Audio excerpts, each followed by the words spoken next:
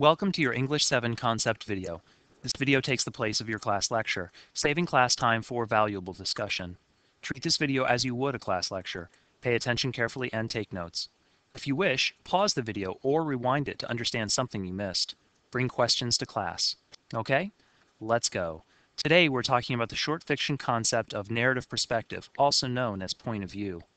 We'll start with terms. Narrative perspective is a specific term to refer to this concept. However, you may see some writers or speakers using words like narration or point of view. If you see narration or point of view, realize that you are talking about the same concept as narrative perspective.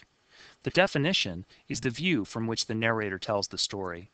So in all three of these terms, we are talking about how the story is told to you. And that regards the information that is revealed. Do you have all the information, some of the information, information from one person's perspective or multiple persons' perspectives? This is the issue of narrative perspective or point of view. Let's note a couple principles connected to this definition.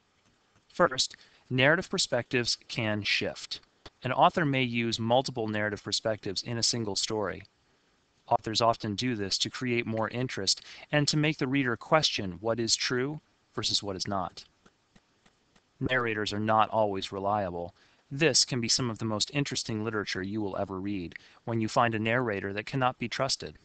That makes you question all the events that are being told to you and question the very world in which you are living through the story. Narrative perspective comes in 4 different categories, and they are first person, second person, third person limited, and third person omniscient. The second person voice is rarely used in literature. So let's take a look at that, understand the definition, and move past it to the 3 that are more commonly used. Second-person voice involves the narrator speaking directly to the audience, including the audience in the action. This is a little bit odd because the audience cannot be part of literary action. The literary action is simply words on a page, and the reader rarely has any input on how the story shapes. However, sometimes narrators will use the second-person voice, including pronouns like you or your, to address the reader directly. Look for pronouns like you or your to spot the second-person voice. Now let's get to the 3 main voices in literature: first person, third person limited, and third person omniscient. In first person voice, the narrator is a character in the story and shows the reader only what he or she knows and experiences. The narrator uses personal pronouns like I, me, we, or us to identify that the voice is his or her. You will know who the character is. That character will have character traits, and this will shape the telling of the story. If you want to identify first-person voice, look for these pronouns. This will indicate its presence. Third person limited is somewhat similar to first person in its impact.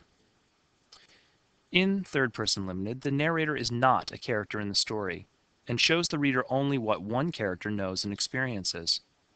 In first person voice, only one character's perspective was relayed through the pronouns of I and me.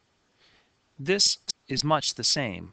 Only one character's experience is related, however, the voice is not his or hers. You will not see personal pronouns like I, me, or you.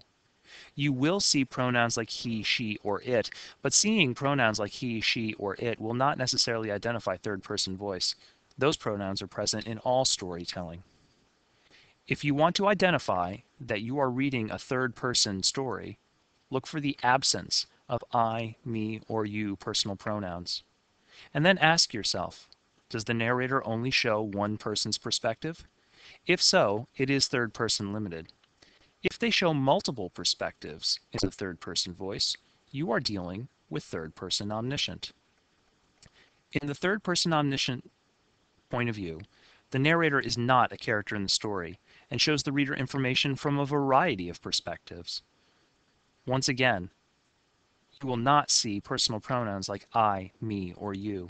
However, you will understand information from one person and then another and then another.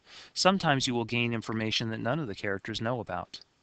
This indicates that you are watching the story from a godlike perspective, a perspective above that knows almost everything.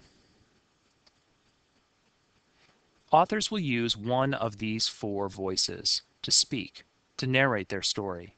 Understanding who the narrator is can help you understand the impact of the narration, can help you understand what the author is trying to say, and can lead you to be a more critical reader, trusting or not trusting narrators as is necessary.